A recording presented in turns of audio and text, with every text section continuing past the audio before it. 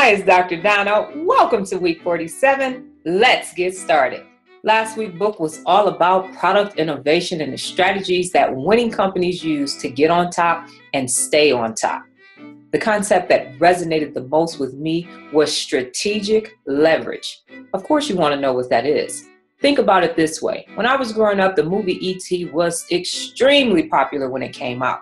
One of the brands that was associated with E.T. was Reese's Pieces, and they became synonymous. But think about the movie. First we had the movie, then we had all of the E.T. products that came along after that. The game, the Halloween costumes, the toys, the pajamas, everything came from E.T. And then when it had its 25th anniversary, all those products resonated with everybody once again.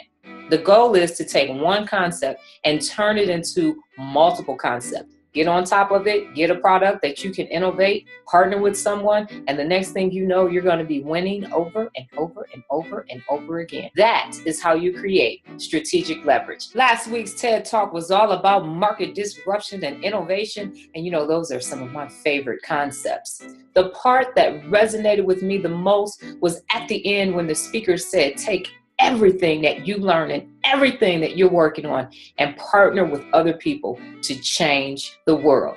And as one of my favorite idols of all time, Mr. Steve Jobs says, you got to put a dent in the universe. What does that mean? That means take everything that you're working on, all your innovative ideas that some people are saying are sucky and awful, and don't pay attention to them.